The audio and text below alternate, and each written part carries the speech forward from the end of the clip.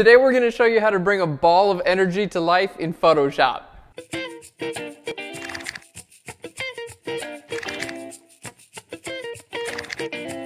Hey guys, welcome to Phlearn. My name is Aaron Nace. You can find me on Twitter at AKNacer. Today we're taking a really cool image. It was submitted by AP in last week's contest and he won a Phlearn Pro for this image and we're editing it here on Phlearn. This is a very cool image. Basically he cloned himself multiple times and he's got a light source that he's actually using kind of like in a Street Fighter tactic, which Street Fighter is pretty cool with me. So we're going to be showing you guys how to enhance this a little bit more. We're going to use some colors and create some light flares and some really, really cool effects. So let's go ahead and get into it.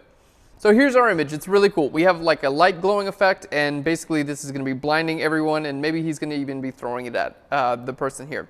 We have a like blue light coming as well. So we're going to kind of take some of these cues that are already in this image with the blue light and kind of enhance them a little bit more. And to do that, it's actually really simple. We're going to grab an adjustment layer. I'm going to go up to hue/saturation. Now, a lot of people edit this here in like the master slider where you can just kind of like change the hue, saturation of, you know, everything. And that's totally cool, but you can actually get this quite a bit more refined. You can do so by going over here to your master and let's say we're going to go down to our blue channel. Sorry, it's not your blue channel, it's just your blues. And now I'm going to choose the eyedropper and actually just choose around the blues that I want to edit. So now it's just saying, instead of saying like this is a general blue, we're going to edit actually this blue that we can see here. Okay, so from here I can kind of take it and change it around and you can see it's not really affecting his skin tones or anything, it's just changing that blue. So I'm going to put maybe just a little bit of green in it and maybe we're going to bump up our saturation just to make this kind of like, you know, it really is a very bright glowing light orb. There we go. So pumping that up just a little bit. Now to kind of enhance that a little bit more, we're going to add that effect over top of the entire image. So we're going to go to our curves adjustment layer. I'm going to go over here to our green channel and I'm just going to pull our greens up just a bit. There we go. And pull our blues up. Now I don't want to do just blue because there was a little bit of green in there. So like almost like a teal color. That's why we went to both our blue channel and our green channel.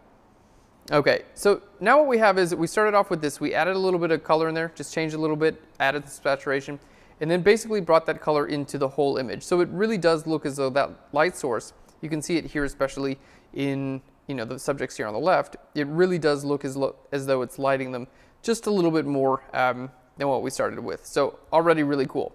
Now you can work a lot with complementary colors on an image like this. Like if you're adding like blues and greens to the highlights, you can add warm colors into the shadows and it's going to create a really nice play. You can do that really easily a couple of ways. I'm going to use a way that I don't think I've ever showed before because it's just kind of not incredibly common, but I like showing you guys different ways to do things. So what we're going to do is I'm going to choose this dark kind of like orange color. There we go, and I'm going to fill my foreground with this color. So hold down Alt or Option, and that's going to fill with your foreground color. Okay, so we have this color, and now we're going to change this layer mode down to Lighten. Okay, and basically what this is going to do is anything that's actually lighter than this color, it's not going to show up. And anything that's darker than this color, it is going to show up. And this is a really great method for adding some color into your shadows. Now, it's not exactly what we want it to be just yet, not a big deal. What I'm going to do is I'm going to hit Command U, and then we can actually change the color of this layer. So I can change maybe the lightness, just bring that down a little bit. I can bring up my saturation, and I can even change my hue as we need to. There we go. And you can see this is just a really nice, easy way to bring some color into those shadows. Let's hit OK. And still kind of maintain quite a bit of control. So there's just kind of like the before and after of bringing that color in. Maybe we'll just bring down our opacity just a little bit. So it's just warming up our shadows just a little bit, which is going to create a nicer contrast with the highlights in that like bluish green color. You could do a similar thing with curves or levels. I'll just show you guys how to do that as well. Here in curves, you could just grab like your green channel. Let's go down here and bring this up. Oh, sorry, I meant to grab the red channel. All right, red channel, we'll click it over here and drag that up, which is going to add some reds into the shadows. And then maybe we'll go to the blue channel. There we go, and click and drag. Yep, yeah, I want to go to the green channel again. I'm getting all confused today, but that's part of the fun of the learning process. There we go. Okay, so you can do the same thing by warming up your shadows just a little bit there as well. So either of these techniques, they're both just going to act a little bit differently, and you could even use them, I don't know, in conjunction with one another. I actually like this one a little bit more, so we're going to stick with that guy. just wanted to show you guys a couple different ways you can actually do things in Photoshop. All right, so we have our really nice light glow. I'm going to go ahead and enhance this just a little bit more. And what we're going to do is I'm going to create a new layer. So Shift Option Command N, and then Shift Option Command E is going to make a stamp visible layer. And basically this just takes every layer you see and puts it on a new layer. And we're going to go down to filter, and I'm going to go over here to render. We're going to put a lens flare on this. And lens flares are generally pretty tacky, but if you have a light source like this in your image, a lens flare is the perfect thing to do. I'm going to show you guys how to enhance it, make it not as tacky. Basically, you can just move your lens flare anywhere you want, right over here. You generally want to put it right where your light source is. So I'm trying to put it right, in the center of this glowing ball. So we're going to hit OK, and that's going to put a lens flare like, right in the middle of that guy. Now, I like to be able to move my lens flare because it's just like, if it's stuck on this layer, then I can't, I can't move just the lens flare. I can't change the color of it. I can't really do anything. So what I'm going to do now is just fill this layer with black. So I'm going to hit Shift Delete. I'm going to say Contents, Use Black, and hit OK.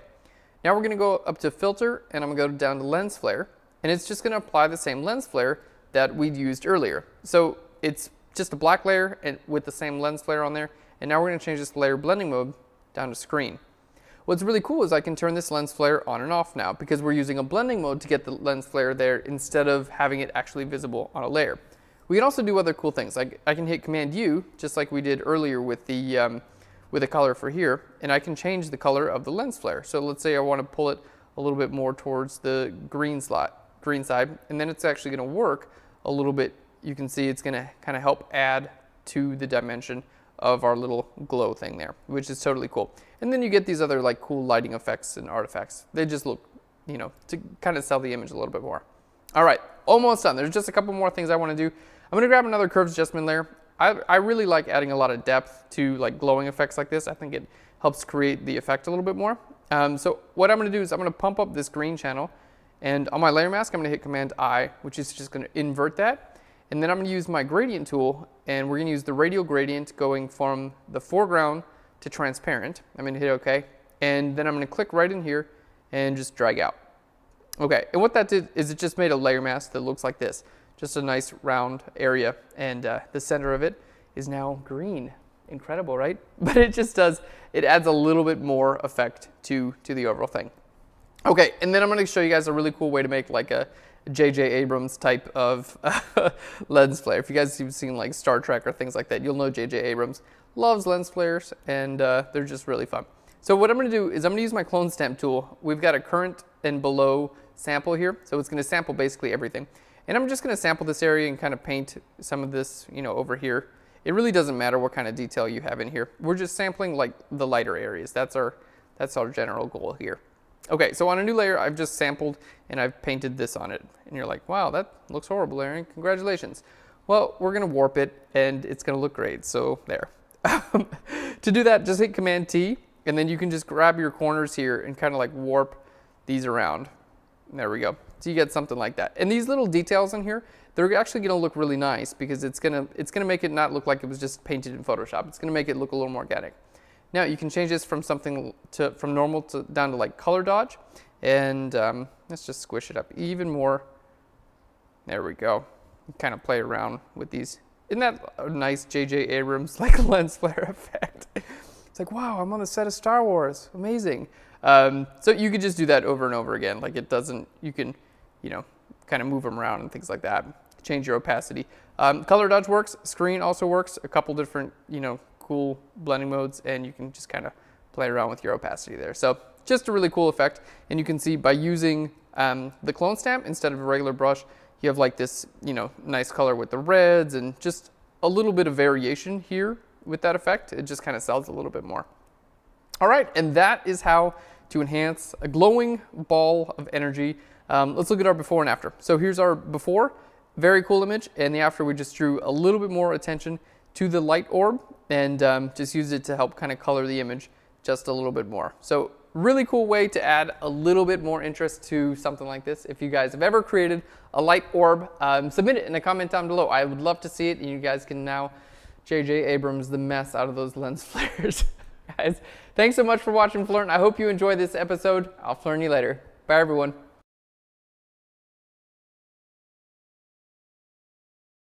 Today's episode is brought to you by J.J. Abrams.